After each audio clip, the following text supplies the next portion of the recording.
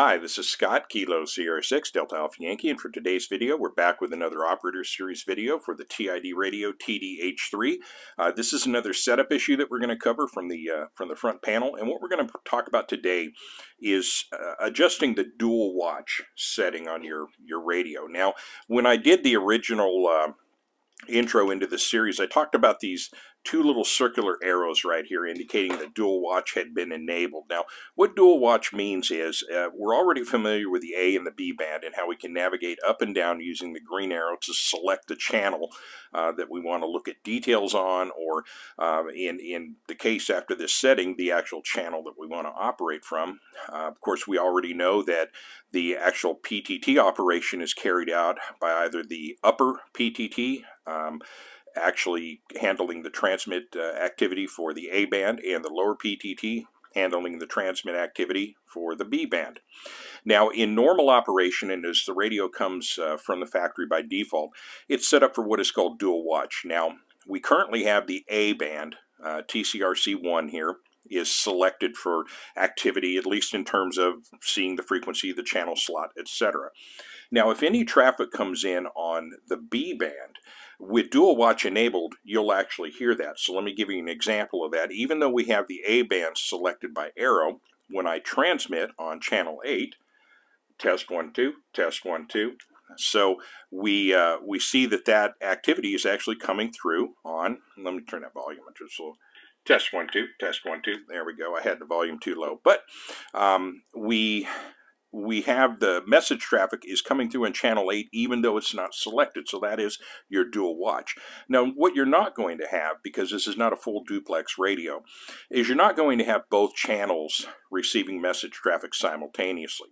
What you will have is if something comes in on channel 8, so let's say you are listening pretty intently to the A band TCRC1, and some message activity comes in on channel 8. Just some people randomly talking about their latest doctor's appointment. Oh, no, I'm sorry, that's ham radio. GMRS, it would probably be, well, in this case with channel 8, it would be two kids playing in the neighborhood.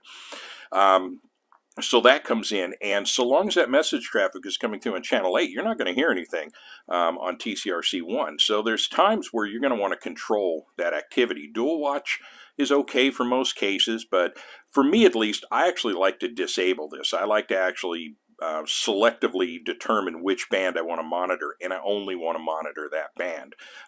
But the only time I find dual watch effective is when I want to monitor one band and then scan on another, so other stuff comes in. But that's usually when I'm not intently listening to the A band for some traffic coming in. I hope you get that. So there is a way to disable this.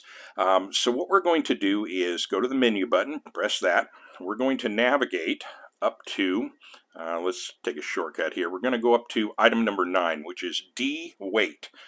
Now, that's a weird way of abbreviating dual watch, but it is what it is. Now, it's currently in its default factory setting of on, so we're going to turn this off, and we're going to hit that blue button again, and you have two selections, on or off. Hit the blue button again, hit the orange button to exit, and you're good to go. Now, I'm going to go ahead and do exactly what I did before, and I'm going to, since we have the A band activated, and you'll notice also the two little circular arrows have dropped out. That lets us know that dual watch has been turned off. So let me go ahead and transmit and see if anything comes through. Test 1 2, test 1 2, test 1 2. Nothing. Now, if I press the AB button, test 1 2.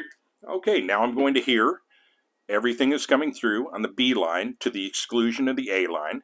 Nothing will come through on the A line, and then when I switch back to the A line, nothing's going to come through on the B line.